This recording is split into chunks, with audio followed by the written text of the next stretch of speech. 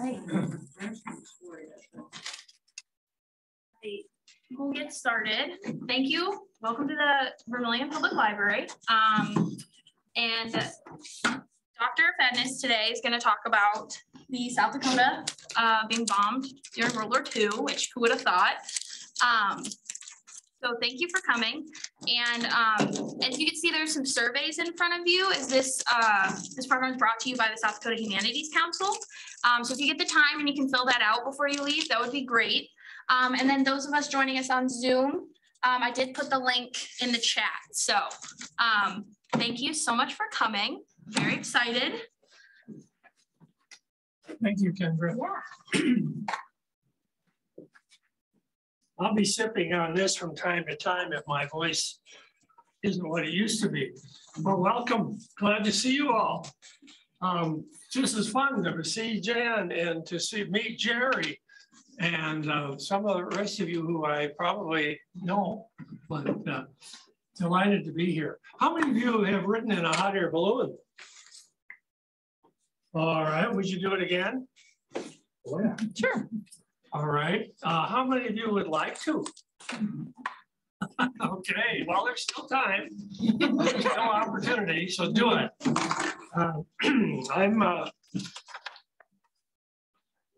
You should put it on your bucket list if you haven't done it. Now, for my part, flying. Well, these are slow, right? Yeah. Okay. Maybe. This is the Black Hills.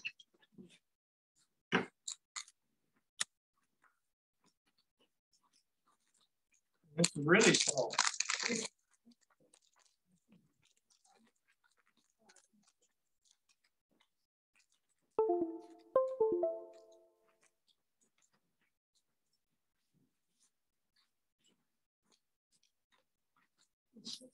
Am I doing this right?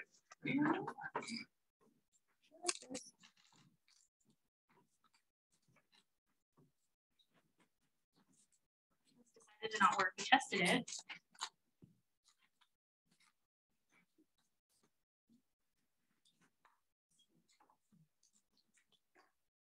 A little glitch here. Just be patient.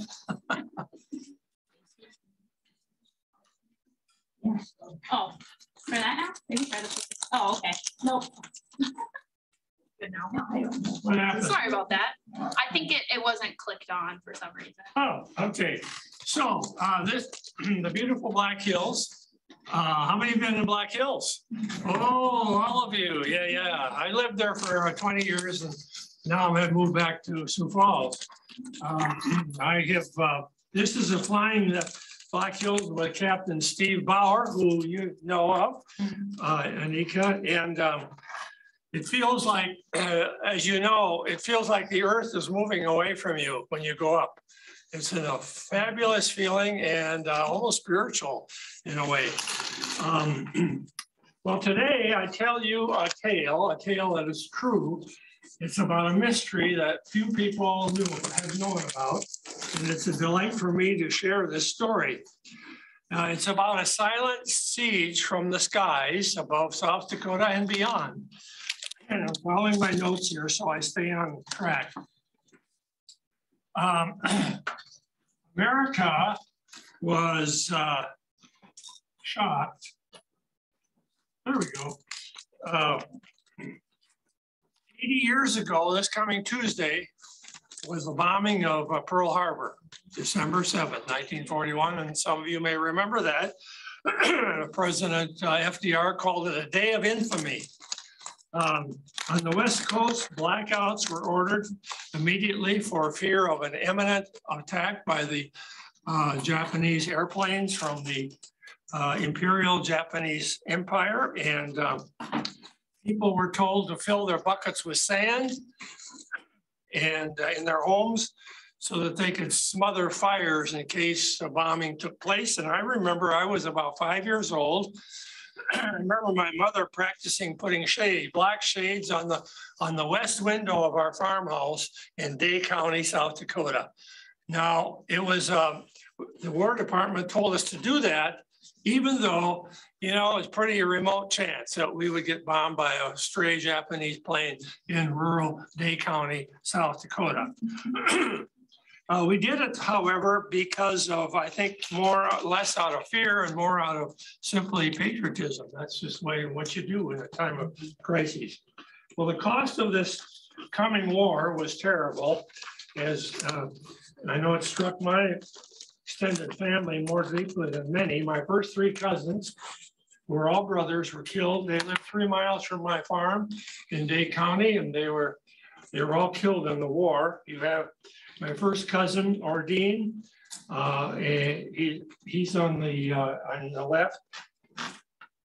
He entered the service 12 days after Pearl Harbor on December 19th, and he served in the Pacific Theater. He was wounded and he was recovering from his wounds when he was flying for an R&R in Australia, and his plane went down. He was being transferred to a bombing torpedo bombing squadron when his plane crashed in the Pacific. My second cousin, Navy RM second class Eugene Lamont Herr, he served in the Pacific Theater on the destroyer USS Johnson. In fact, they just have found the USS Johnson. Have you read about that? And they're doing deep sea searches about that particular destroyer that went down. This was struck by the Japanese in the Leyte invasion of the Philippines. In fact, the Battle of Leyte Gulf in the Philippines was one of the most immense sea-air battles ever fought in the history of warfare. It lasted from October 22 through 27, 1944. The ship, the SS Johnson, was sunk, and Eugene hung on a raft for days, some say up to 48 days, and then he drifted away and disappeared. And we got that story back through his those that survived. My third cousin, U.S. Naval Air Force Lieutenant Leroy M. Herr on the right, was killed in a mid-air plane crash while flying over Catalina Island on September 26, 1945. Leroy had just 12 hours of flying left to serve before he was going to be discharged from the Navy.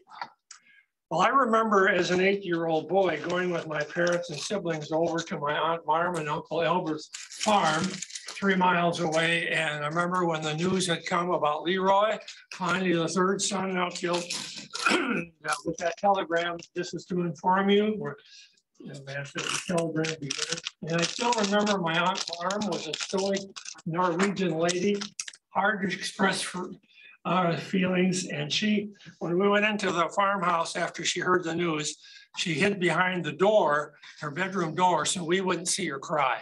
I still remember that. And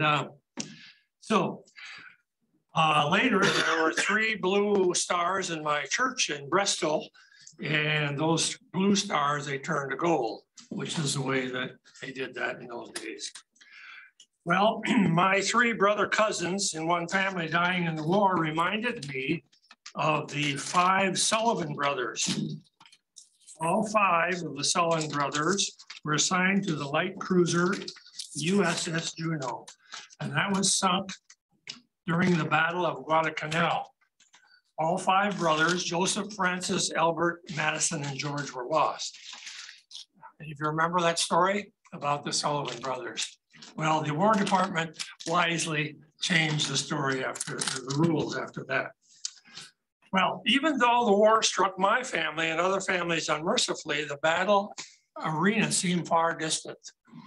And but distant was no longer true. And I tell you a history almost forgotten in this incredible tale. It began on April 18, 1942, when Colonel Jimmy Doolittle and 16 crews took off of the in 16 B-25 Mitchell bombers from the USS Carrier Hornet.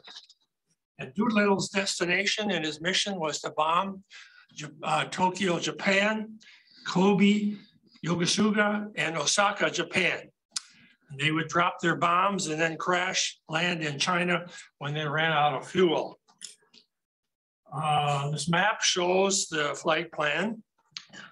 And here in the first crew of the 16 is Lieutenant Jimmy Doolittle. He's in the middle. And well, along with him is Lieutenant Richard Cole, co-pilot, Henry Potter, the navigator, Fred Bramer, he was the bombardier, and Paul Leonard was a flight engineer. One of the crew members of the pilot of crew, which was number 15 of the 16, is from Belfouche, South Dakota. And his name is Captain Gregory Smith. Smith was born in Oldham, South Dakota as a child. And he grew up there and he played football in Oldham. And he was honored in Belfouche when he came home in this photo at the fairgrounds, I believe it was taken. Unfortunately, later after this mission, his plane crashed and he's now buried at Pine Slope Cemetery in Belfouche. Well, the raid was successful. No, not much physical damage was done, but the psychological damage was immense. The Japanese were stunned, they were embarrassed, they were angry. So how would the Japanese, now shamed, get revenge? Well, how would they exact vengeance? Well, Japanese Major General Kasuba concocted a devious plan as a reprisal. The Imperial Japanese Empire would launch a Fugo attack, F-U-G-O, Fusen Bakanadon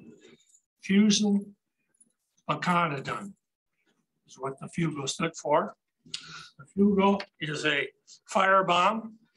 The firebombs would be launched and delivered at high altitude balloons flying the jet stream from west to east at 20 to 30,000 feet. And its purpose was to instill fear and terror in the United States. Japanese Major General Takada would implement the Fugo attack. And so about 9,000 balloons were launched. Now we're going to go put that aside for a minute. We're going to come back to South Dakota and North America.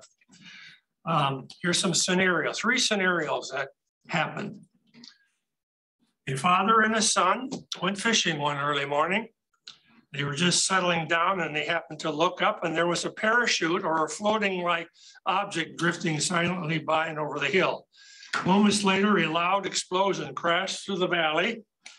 All the father and son could see was a small trace of smoke. The two raced over to the area to find out about this mysterious incident. They've only found fragments of paper in the now eerie silence of the woods. 2 farmers at work in their field were startled and surprised when they heard stay with this slide yet, when they heard a sudden explosion in a nearby field. The noise was followed by a burst of cloud of yellow smoke. And the 2 farmers cautiously approached the area. They found a small hole in the ground. Metal fragments were scattered about. They had no idea how this mysterious object suddenly appeared. Ranchers, 3rd scenario, ranchers were coming over the top of a hill near where they had camped the night before, and they discovered a strange object. It was a partially inflated balloon entangled in the scrub brush.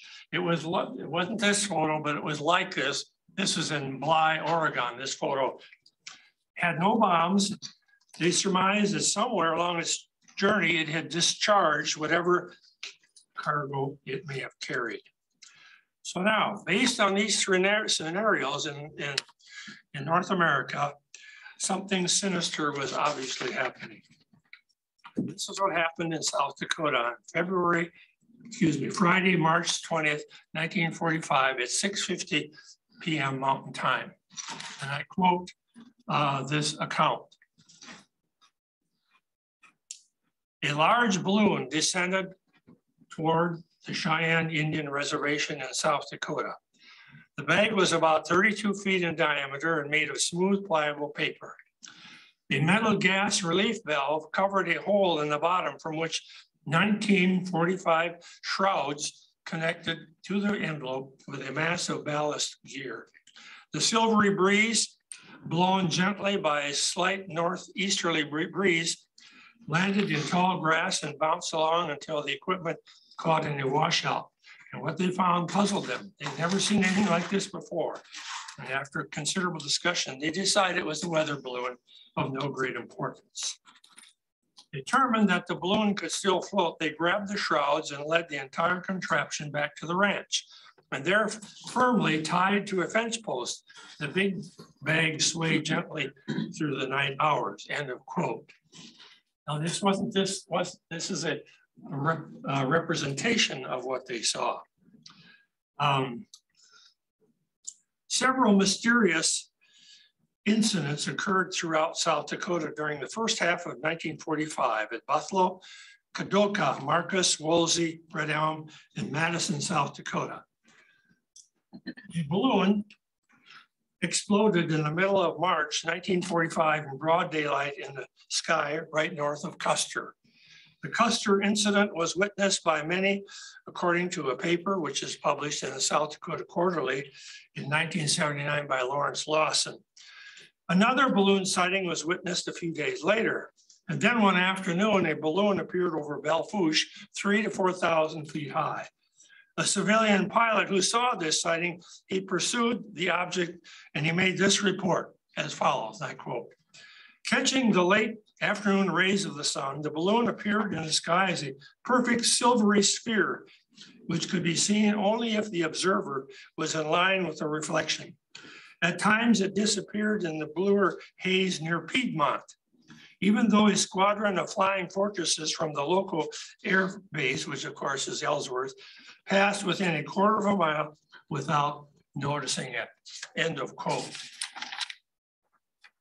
Also, quoting from the South Dakota Quarterly, balloons continued to drift over South Dakota. One South Dakotan innocently carried a balloon bomb many miles over bumpy roads in the trunk of his car. And another South Dakotan allowed his children to use a balloon bag, which was the envelope, for a dollhouse. He didn't realize the contraption was quite deadly. The charge from one balloon exploded with a dynamite cap by an Army intelligence officer in Rapid City. It tore a hole in the ground 3 feet deep and 5 feet in diameter. And of course, this was what the balloons were designed to do as military weapons, end of quote.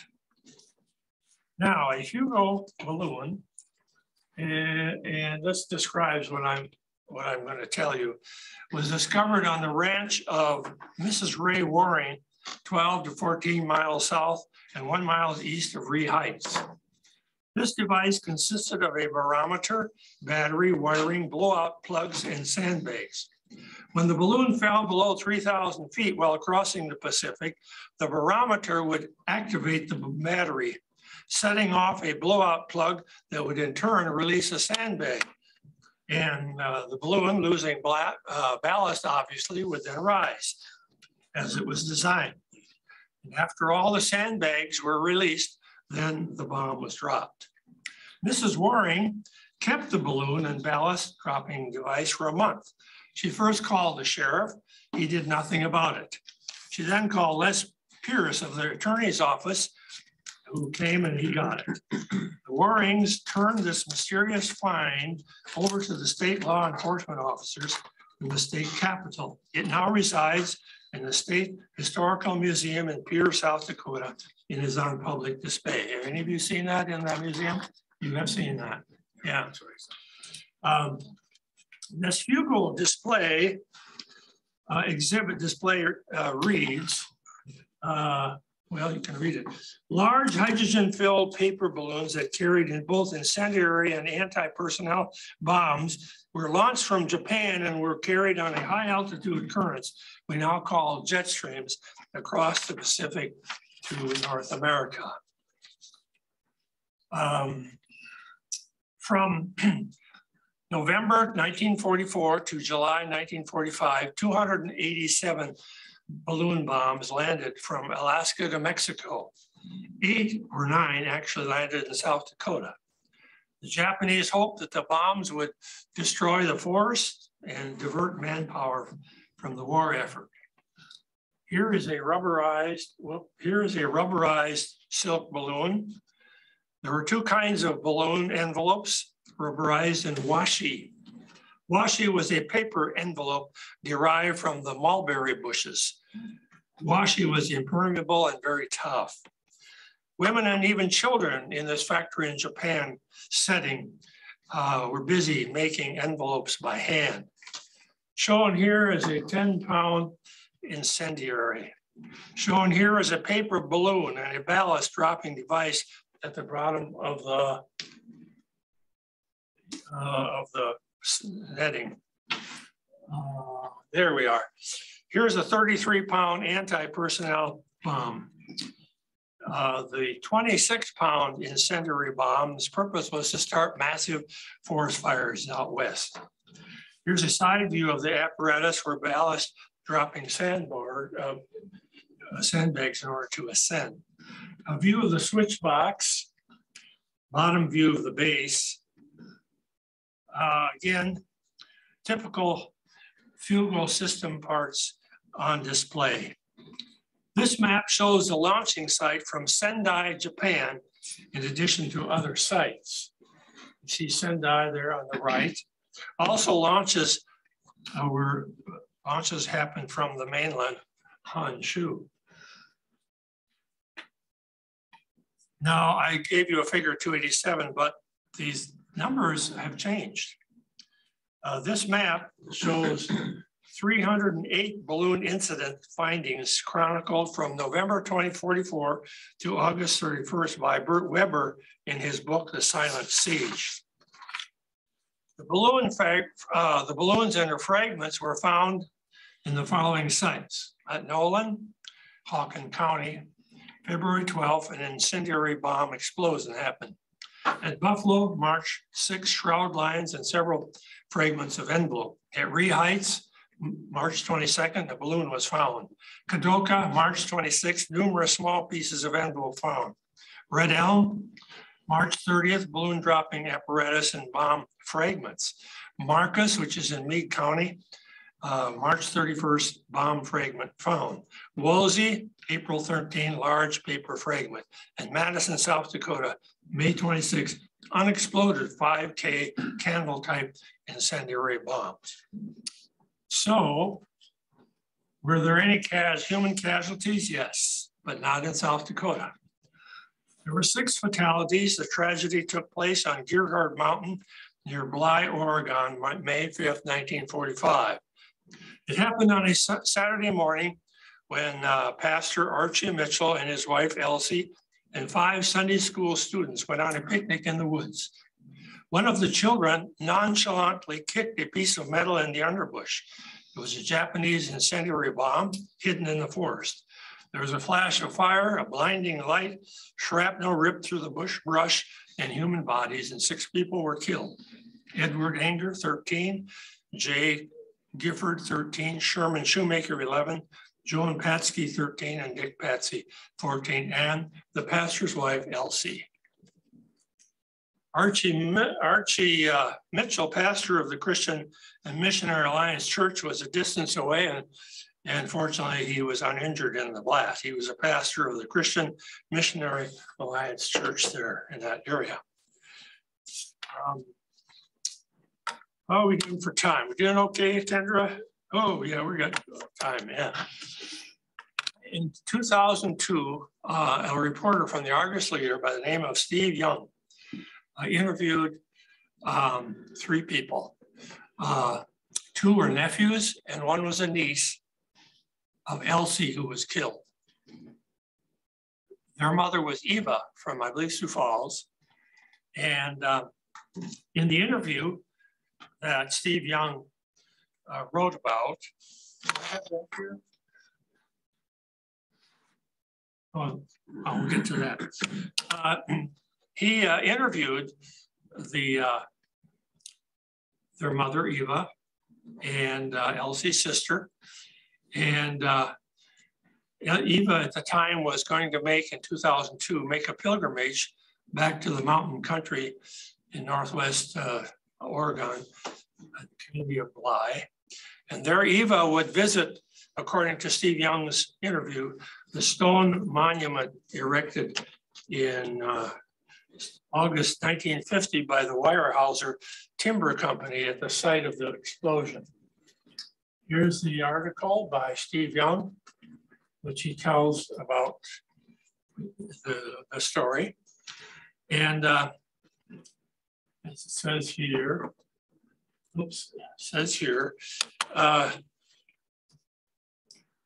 shattered lives happened here due to this attack. Since then, interesting thing happened. One of the nieces her name is Vanessa Boy. She's from Sioux Falls. I looked her up and I interviewed her, and she told about, from her version as a member of the family that was affected by this explosion.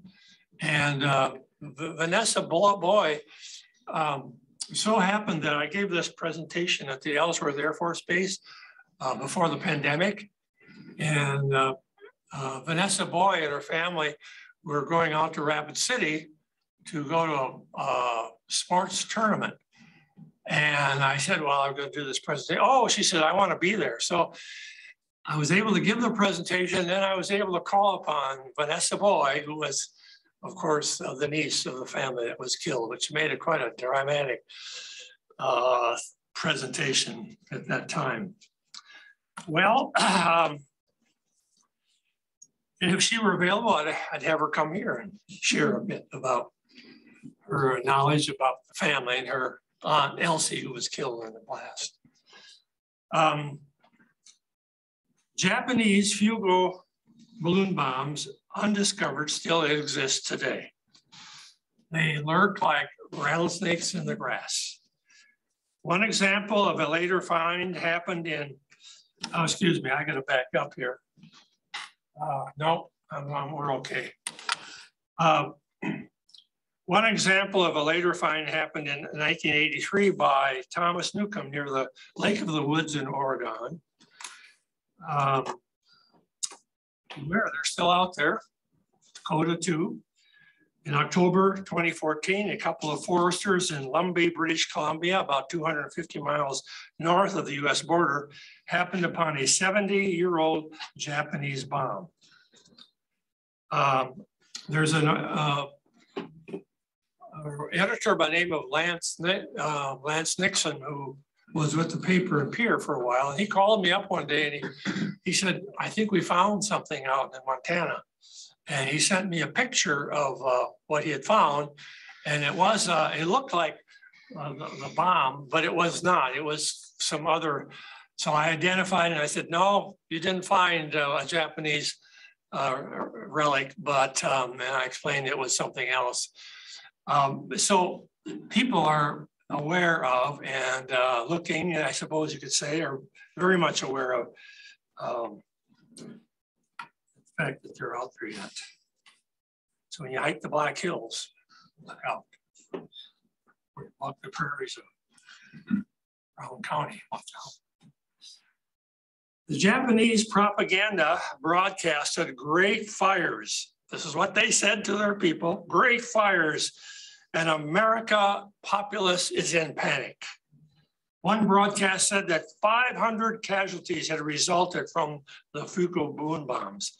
Another broadcast raised the figure to 10,000.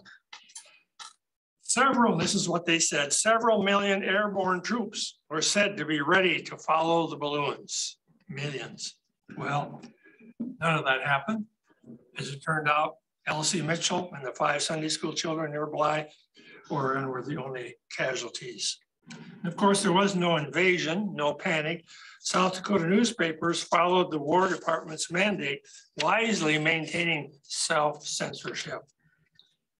When a report surfaced about a mysterious object in the sky or in the grass, they remained silent. So we never knew about this. Now I'm going to take a pivot slightly to the right on this. Talk about propaganda. The Japanese used propaganda about the balloon attack in North America. So did the Germans. They were using balloons for propaganda during World War II. And this was some Nazi propaganda. And this message we got from a young lady, Evangeline Rahn, R-A-H-N. She got this from her brother who was in the war, and he picked up this propaganda leaflet that was dropped upon the troops. And the message was this. It was a little silk balloon that they used. And there is a sample of that in the South Dakota State Museum in Pierre. The message read, how to end the war. Do your part to end the war. Stop fighting. The tales you tell of the cruelties of the German prison camps are fairy tales. Of course, you may not like being a prisoner of war, but wake up and stop the war. In other words, give up. Well, later, we, the United States, would use propaganda balloons for the Cold War. And the balloons were the message which urged citizens in captive countries to seek freedom. One of the propaganda balloon inventors was my former employee and friend, the late Ed Yost. And some of you know Ed Yost.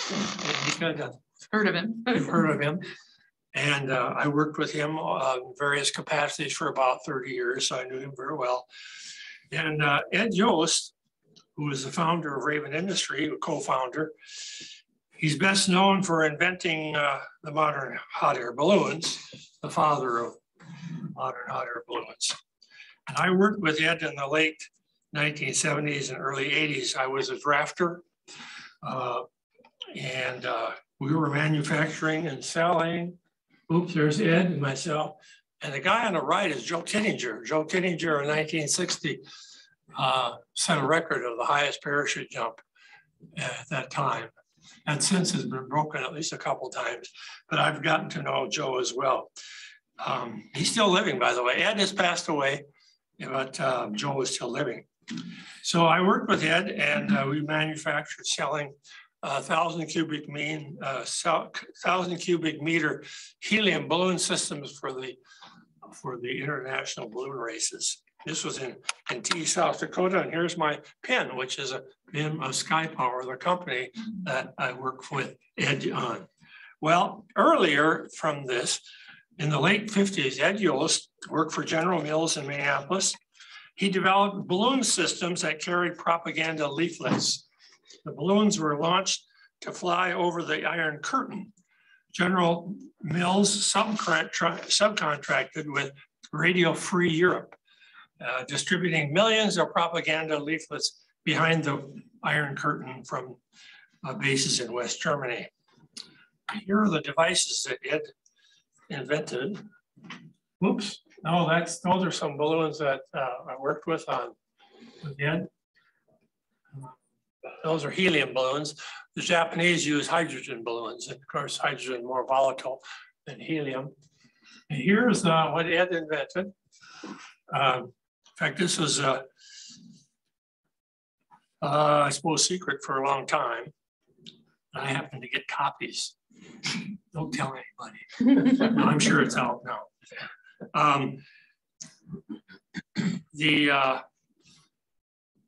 In a document from the mechanical division of General Mills, this announcement was given to its employees on August 14, 1951, and I quote, "Tens of thousands of General Mills made balloons are now landing in Czechoslovakia and Poland, carrying messages of hope to peoples behind the Iron Curtain. Called pillow balloons, because of their 54-inch square size, they were developed at a company research laboratories in 49. The balloons made of polyethylene, a substance commonly used in food saver bags. The company is one of 2 manufacturers making balloons for the Crusade for Freedom, National Committee for Free Europe, sponsoring this project." And that's where they went. Well, was this leaflet propaganda project carried out and dropped by balloon an effective campaign? And I asked Ed Yost about this, and he retorted. He said, "Work to blankety blank," which was his salty language. Good. And we got the Hungarian Revolution.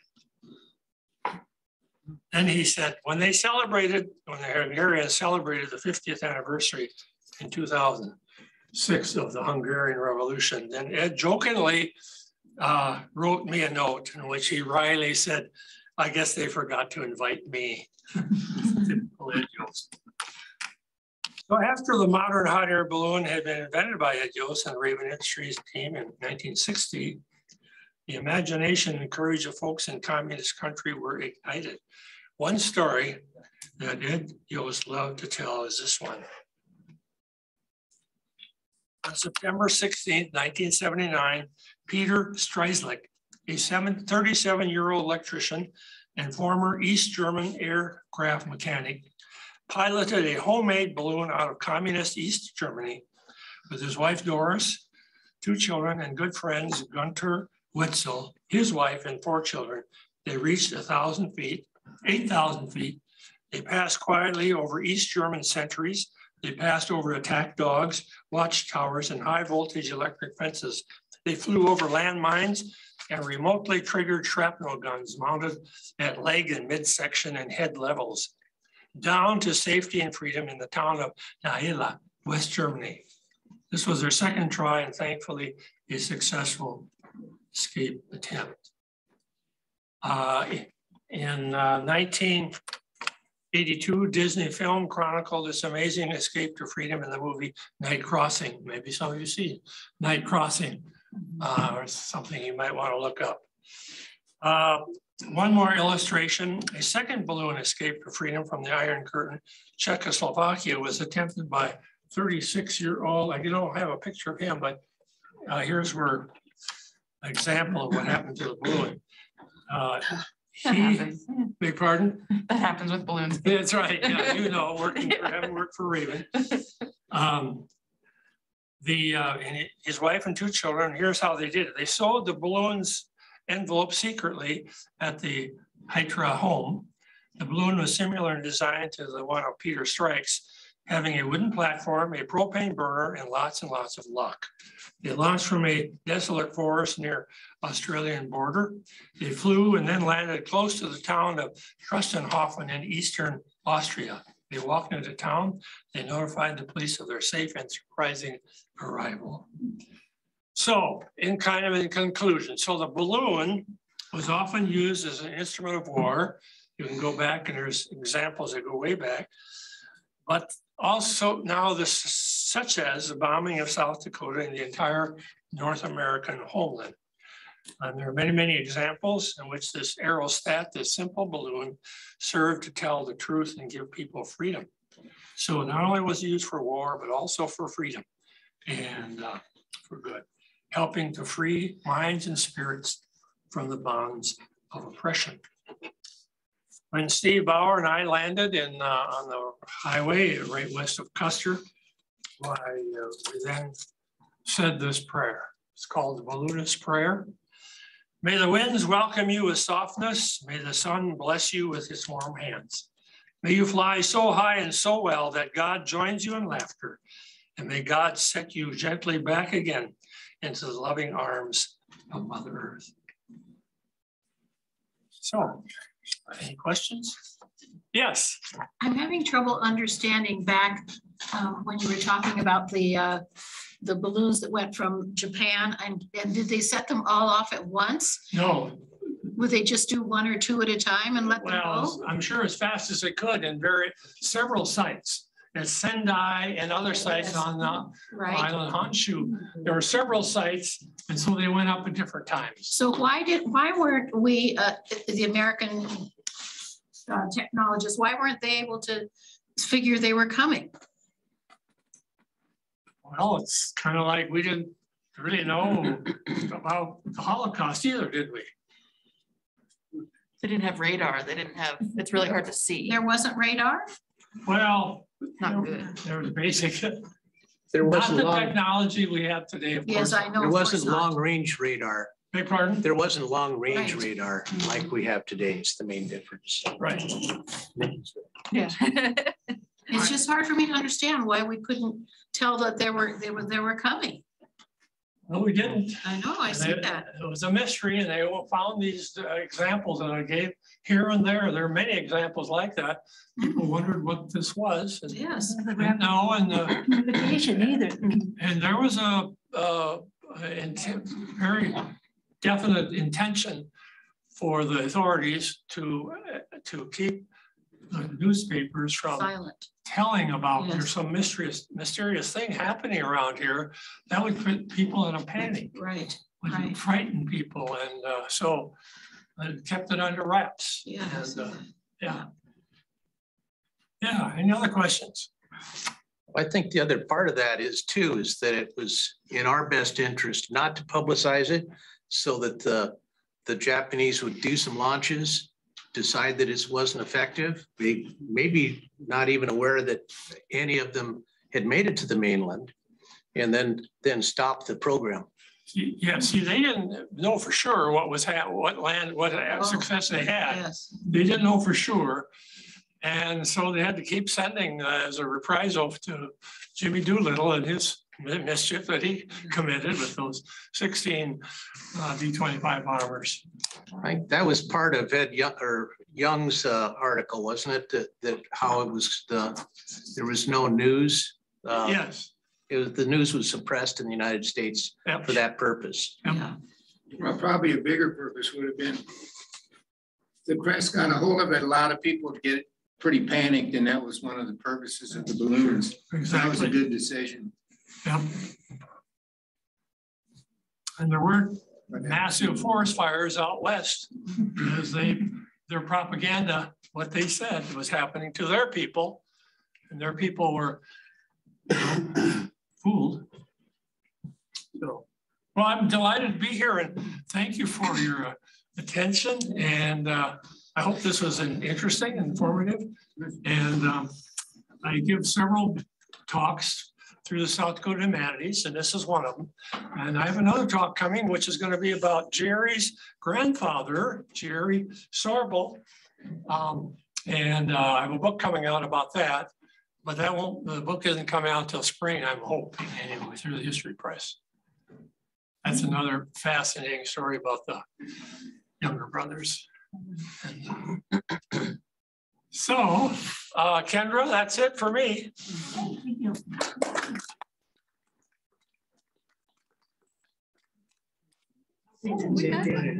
Thank you for coming, guys. Okay. So like I said, you fill out the survey. I didn't recognize you. Thank you so muc for coming, and thank you for joining us on Zoom. Fill out the survey, and the way you spell terrific is TERRIFIC. We've never heard of the tree like that, you know, it's just. That's a bumpy appendix.